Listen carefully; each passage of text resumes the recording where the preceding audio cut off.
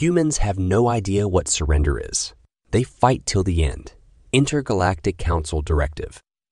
The Vortan cruiser loomed above Earth, a dark shadow against the bright blue planet. Commander Raxus, the Vortan fleet's leader, stared at the view from his command deck, eyes narrowed. The humans below had no idea what was coming. On the ground, Captain Jack Mitchell barked orders over the roar of gunfire. His squad, the last line of defense for a beleaguered outpost. "Hold the line," he shouted, his voice cutting through the chaos. Lieutenant O'Connell, his second in command, ducked behind a makeshift barricade. "Captain, we've lost 2 more squads. We're running out of ammo." Mitchell scanned the battlefield, his gaze shifting from the advancing Vortan forces to the dwindling supply crates. "We're not giving up," he said, gripping his rifle tightly. "Not today." The Vortan's advanced weaponry made quick work of the human defenses. Plasma bolts seared through the air, and the ground shook with the force of Vortan bombardments. Despite the overwhelming odds, the humans fought back with a ferocity that surprised their enemies. Sergeant Edwards, a grizzled veteran, fired at the incoming Vortan troops. "They think we're done. They've underestimated us." Mitchell nodded, eyes fixed on the enemy's formation. "They've never seen us fight like this before. We've got one chance to turn this around." A sudden explosion shook the area, and Mitchell was thrown to the ground. He scrambled to his feet, heart racing. A Vortan dropship descended, its ramp lowering to disgorge more enemy soldiers. O'Connell rushed to Mitchell's side. "Captain, we've got to fall back to the secondary position. We can't hold them off much longer." Mitchell shook his head, determination etched on his face. "No, we make our stand here. If we fall back, they'll overrun the entire sector. We need to buy time for reinforcements." The Vortans were pushing forward. Mitchell's squad, though exhausted, fought with every ounce of strength they had. They used every trick in their arsenal, laying traps and launching surprise counterattacks. Edwards turned to Mitchell, sweat streaming down his face. "Captain, we need a plan." Mitchell scanned the battlefield again, his mind racing. "We use the terrain to our advantage. We've got a few imp grenades left. We'll hit their dropship and take out their reinforcements." O'Connell nodded, already moving to set up the grenades. "We'll need to be quick. They're almost on top of us." Mitchell gave a curt nod and readied his weapon. "On my mark. Now." The imp grenades exploded, sending pulses of energy through the Vortan dropship. The ship's systems malfunctioned, and the reinforcements inside were incapacitated. The humans seized the opportunity, launching a fierce counteroffensive. Despite the odds, the tide of battle began to shift. The Vortans, momentarily stunned by the imp attack, struggled to regain their footing. The human squad pressed their advantage, pushing the Vortans back and regaining some ground. Mitchell's breath came in ragged gasps as he fought alongside his men. "We're not done yet. Keep pushing." The humans' bravery was evident. They fought with a tenacity that defied the Vortans' expectations. The battle raged on, each side pushing and pulling for control. Mitchell knew that they were still far from victory. The Vortans had underestimated human resolve, but the fight was far from over. As he battled through the chaos, he could see the determination in his squad's eyes. They were fighting not just for survival, but for a chance to prove that humanity would not be easily defeated. The Vortans regrouped and prepared for another assault. They braced themselves for the next wave, their resolve hardening with each passing moment. The fight continued, each side locked in a brutal struggle for dominance. The humans, against all odds, were showing the Vortans the true meaning of resistance. They adapt. They endure. They resist longer than any species we've encountered. Vortan Intelligence Report. The Vortans pressed forward, relentless in their pursuit. The human outpost had become a battlefield strewn with debris, charred bodies, and the echoes of defiance. Captain Mitchell wiped the sweat from his brow, his rifle feeling heavier with every passing minute. "Incoming!"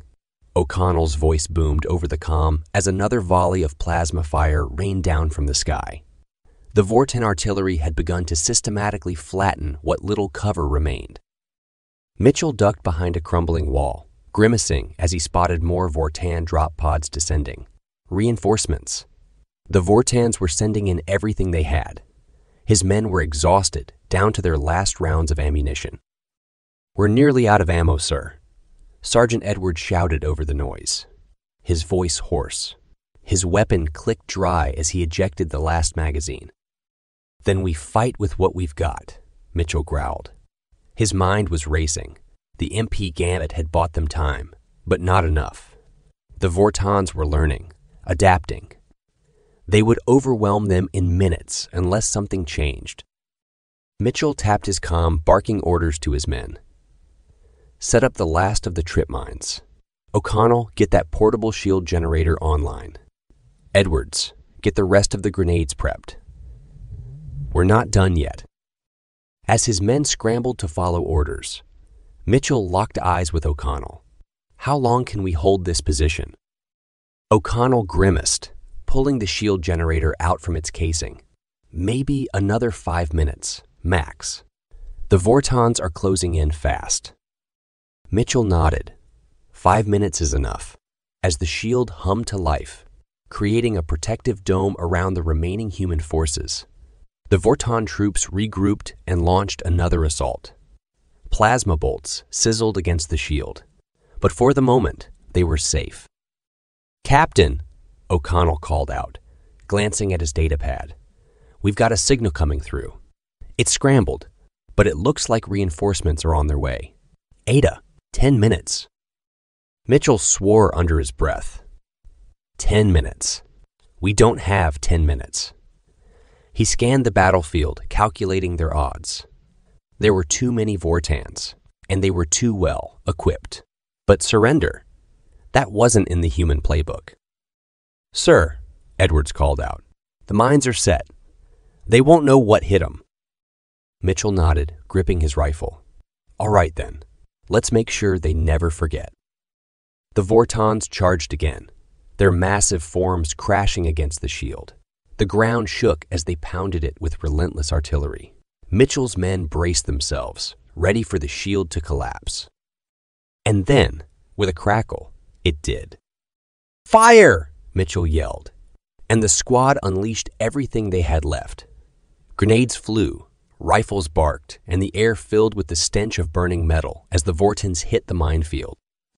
Explosions ripped through their ranks, scattering bodies and debris. The human counterattack was sudden and vicious, catching the Vortans off guard. O'Connell fired his last rounds, his jaw clenched in frustration. "They're still coming, sir." Mitchell looked at the approaching Vortans, their numbers still overwhelming despite the devastation. His hands tightened around his rifle. "Then we keep fighting until we can't." He could see the desperation in his men's eyes, but also the fire. They were outgunned, outmanned, and running on fumes, but none of them showed any sign of backing down. "Sergeant," Mitchell called to Edwards, "pull whatever's left of our men together. Tighten the perimeter." Edwards nodded and moved to rally the remaining troops. Mitchell took a breath, his mind flashing back to Earth. He wasn't just fighting for survival. This was about more than holding a line. It was about sending a message. The Vortans thought this planet would fall easily, that they could roll over humanity and add Earth to their empire without a fight. But they were wrong. Mitchell fired another shot, taking down a Vortan soldier. "O'Connell, any word from command?" O'Connell, frantically working on his datapad, grimaced. "We will hold," Mitchell snapped. "We have no other option." A distant rumble echoed across the battlefield. Vortan assault tanks were approaching, their turrets swiveling toward the human line. Mitchell's heart sank. They had no anti-tank weapons left, no way to stop the oncoming behemoths. But surrender was still not an option. "Edwards!" Mitchell shouted. "Get your men back here. We're not holding this line anymore." Edwards looked up, confused. "Where do you want us to fall back to, sir?" Mitchell glanced at the Vorton tanks, calculating the distance. "We're going to take the fight to them. Get ready to charge." O'Connell's eyes widened. "Captain, that's suicide." Mitchell's lips curled into a smile. "Maybe, but we've got nothing left to lose. We're taking those tanks out one way or another." The squad gathered around him, eyes filled with a mixture of fear and resolve. Mitchell raised his rifle. Mitchell raised his rifle. "We charge in 5. On my mark." The ground shook as the Vortan tanks drew closer, their weapons primed to fire. 4, 3, 2, 1, charge. The human soldiers surged forward, a desperate last stand against an overwhelming foe. They don't know when to quit, even when they should. Vorton Tactical Analysis. Mitchell led the charge, sprinting across the battlefield toward the Vortan tanks. Plasma fire rained down from all sides, burning into the ground and tearing through the air. The humans, a ragtag band of exhausted soldiers. They were out of options, and everyone knew it. Sergeant Edwards was at Mitchell's side, his rifle spitting out its last rounds. "We won't make it, Captain, but we'll damn sure hurt them on the way down." Mitchell kept his eyes on the Vorton tanks, blocking out the chaos around him.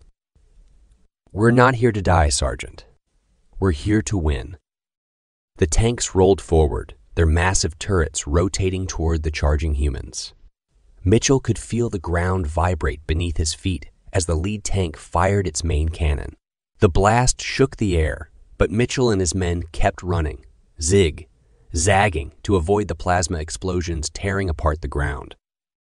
"Get to the treads!" Mitchell shouted over the noise. "Disable their movement and they're sitting ducks." The Vortons hadn't expected such a bold move. Mitchell could see it in the way their infantry hesitated, caught off guard by the humans' sheer audacity. They had underestimated humanity's refusal to die quietly. O'Connell threw the last of his imp grenades, rolling it under the lead tank. The grenade detonated with a pulse of energy, and the tank systems flickered.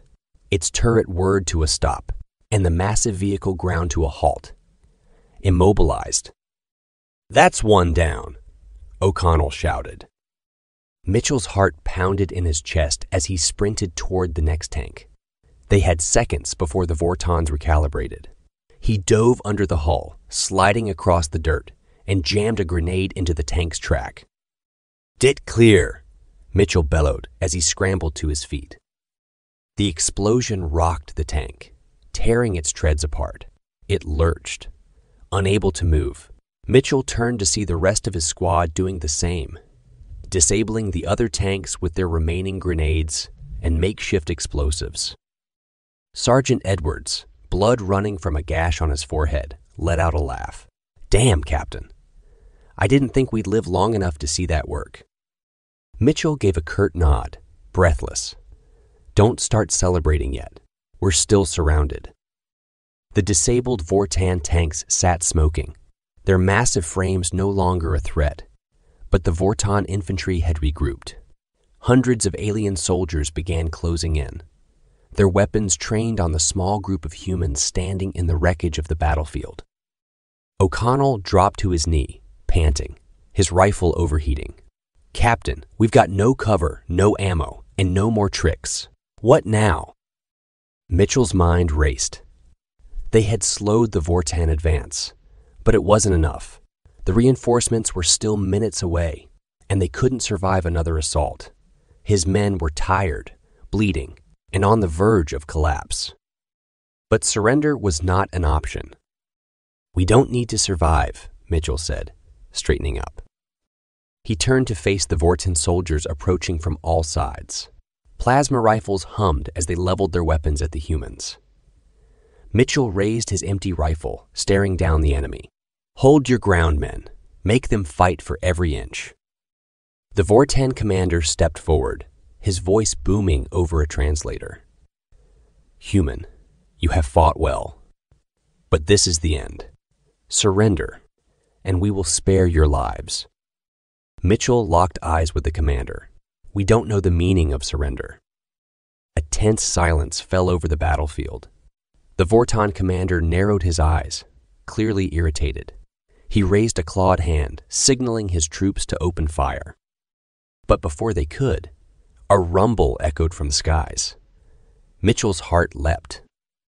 High above, streaks of fire cut through the atmosphere as human dropships descended, flanked by a fleet of warships. The cavalry had arrived. "That's our ride, boys," Edward shouted, his voice raw with adrenaline. Mitchell grinned, the weight of the battle lifting from his shoulders. The Vortan commander barked orders, trying to reorganize his troops, but it was too late. The human ships unleashed a barrage of fire, ripping through the Vortan ranks. The ground shook as human reinforcements poured in, overwhelming the Vortan soldiers, who moments ago had seemed unbeatable. Mitchell watched as the tide of the battle finally turned, his squad bolstered by the fresh soldiers. O'Connell staggered to his feet, shaking his head in disbelief. Mitchell looked around at the battlefield, littered with the remains of Vortan forces and disabled tanks. His squad stood victorious. "Yeah," he said, "we did." The Vortan fleet began retreating, their arrogance shattered by the human forces. Mitchell watched them go, his mind already turning to the next battle. There would be more fights, more impossible odds. But he knew one thing for sure. As long as there was breath left in them, humans would never stop fighting. "We held the line," Mitchell said quietly, gripping his rifle tighter, "and they'll remember us for it." With the Vortans in retreat and the battlefield secured, Mitchell and his men stood victorious, bruised but unbroken. Against all odds, they had shown the galaxy that humanity wouldn't be conquered. Not today. Not ever.